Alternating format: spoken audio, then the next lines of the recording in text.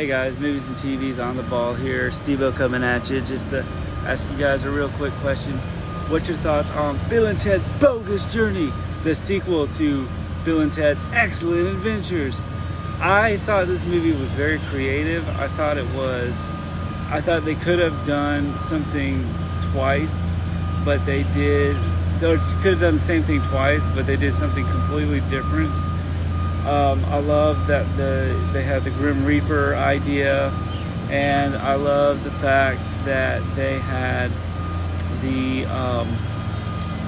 they had robot clones and bad robot clones, and it was just an odd, weird movie, and you have to give it credit that they could have done the same thing over again, which they kind of did with Bill and Ted Face the Music.